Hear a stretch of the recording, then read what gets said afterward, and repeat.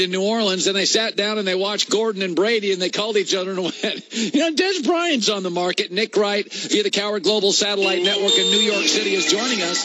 That's kind of my takeaway on it. I don't think Dez is any better today than he was 3 months ago. What's your takeaway on it? I'm surprised by this. I think this is great for Dez Bryant. I'm not sure if it's great for the Saints. I understand why the Saints would do it. They've got an incredibly productive number one receiver. But their second receiving threat this year is a running back. Their third receiving threat is a tight end who's your age, Colin. And their fourth receiving threat is a rookie who has 12 catches on the year in Traquan Smith. So I get why they feel they have the need for a number two receiver. And if Dez's biggest issue is generating separation, pair him with a quarterback that you don't need any separation because he's so accurate, he's basically handing you the football. But, man, this is a big belief in Sean Payton and their culture, because this right now to me is the Super Bowl favorite in the NFC, and you're bringing in something of a live wire. Maybe they not only saw what happened in New England with Josh Gordon, but they saw the team they just played in the Rams, who despite just beating them, the Rams brought in a bunch of live wires this offseason, and it's worked out brilliantly for them. For Dez, it's great. For the Saints, I think it's to be determined.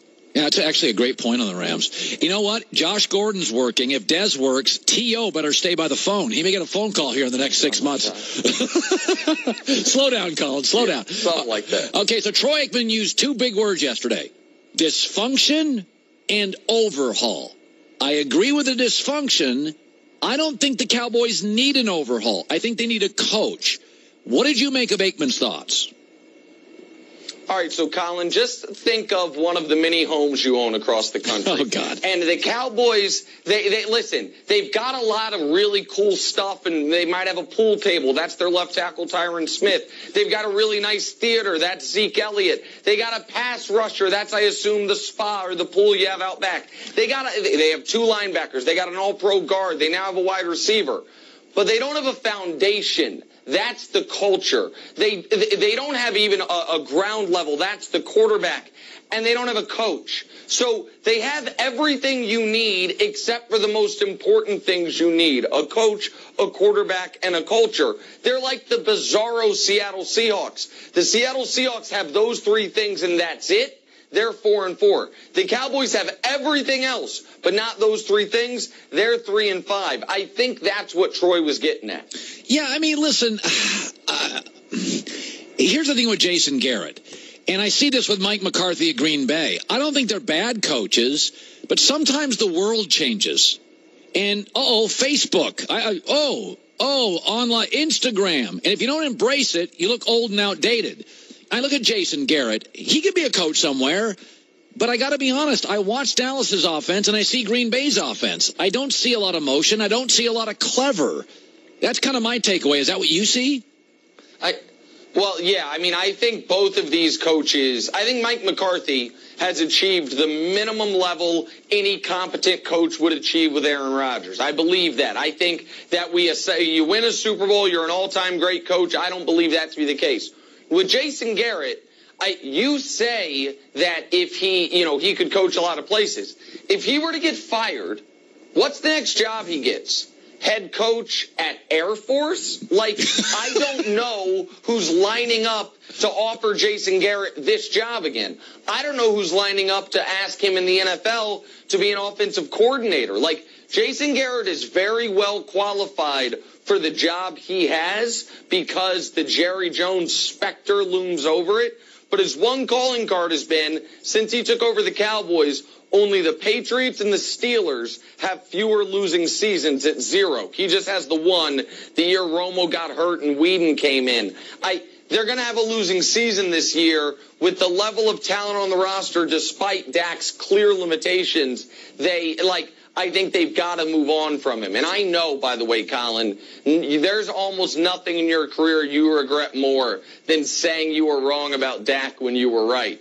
You were on the right. It's like you're picking a stock and you abandoned it too early. You were right about Dak. It just took us 40 games to see it. Yeah, speaking of Dak, I made the comparison to Blake Bortles, is that Blake Bortles had the defense, he had the star running back, and he was better running than throwing, and we knew he had a ceiling, and they extended him, and now they're trapped with him, and Jacksonville looks like the fourth best team in their division with the fourth best quarterback by a mile.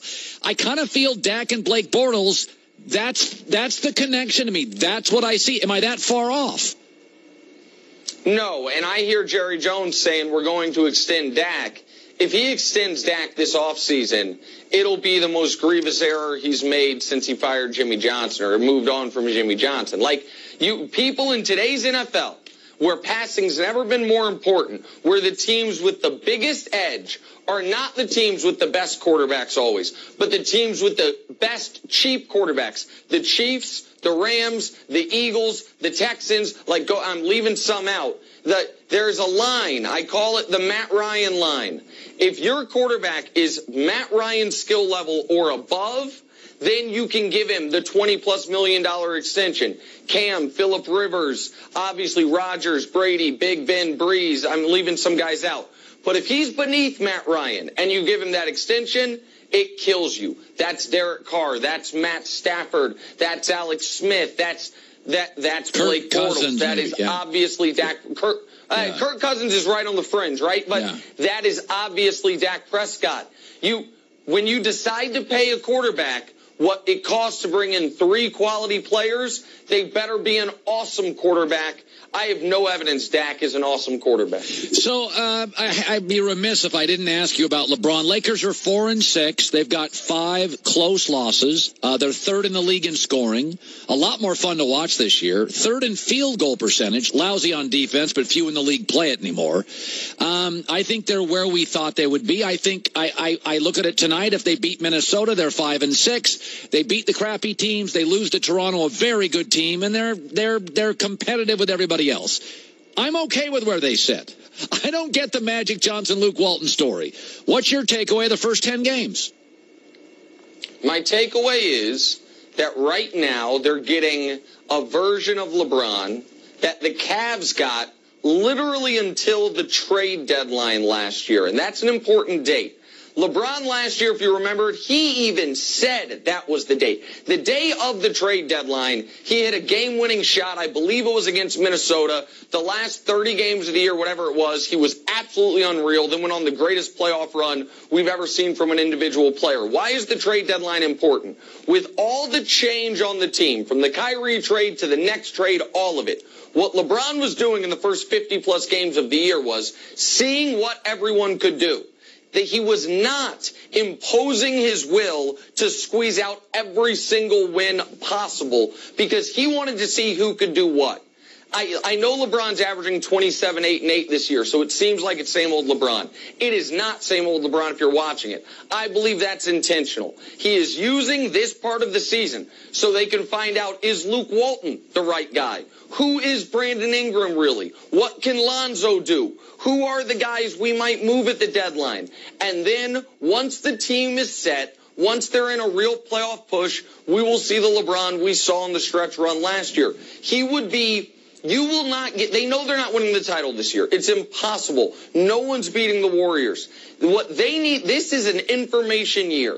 And it would, I'm not comparing myself, when I was filling in for you, Colin, it would not have done me, you, or FS1 any benefit if you came in halfway through every show and walked me through segments, sat on the couch, like, why don't you do this, Nick? Like, you got to figure out if I could sink or swim. Yeah. I think that's what LeBron's doing with the Lakers, what he's doing with the coach. And so when that's the case, it's an average roster with one awesome player. They're going to have an average record.